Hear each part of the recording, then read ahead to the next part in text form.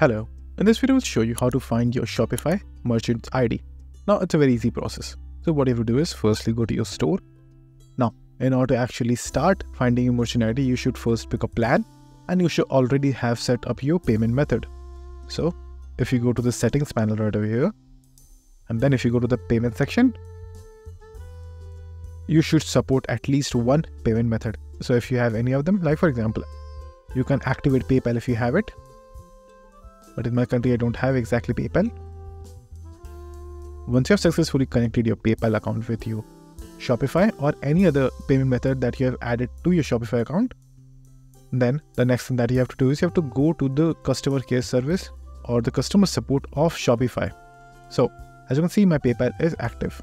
Now, if you don't have PayPal in your country, there are many more options. If you go to the search by providers option, you can just simply search from providers or simply search by payment methods. It's totally up to you. Like for example, if you want Apple Pay, or let's say for example MasterCard or Visa. If you want any one of those, just simply choose that, or if you want, you can also search by provider and they will even provide more than one. As you can see, for example, Razorpay over here. This is one of the providers and it will provide a lot of payment methods, as you can see right over here. So if you want this, you can also use it. It's totally up to you. Now, once you will have your payment method set up, which I already have, which is PayPal over here, you have to contact the support team because the merchant's ID is not from the admin side of the page.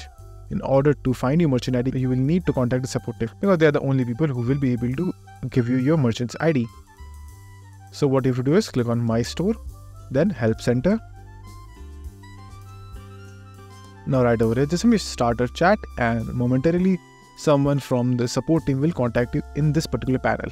So that's it. And if this video was helpful, please consider subscribing and liking the video.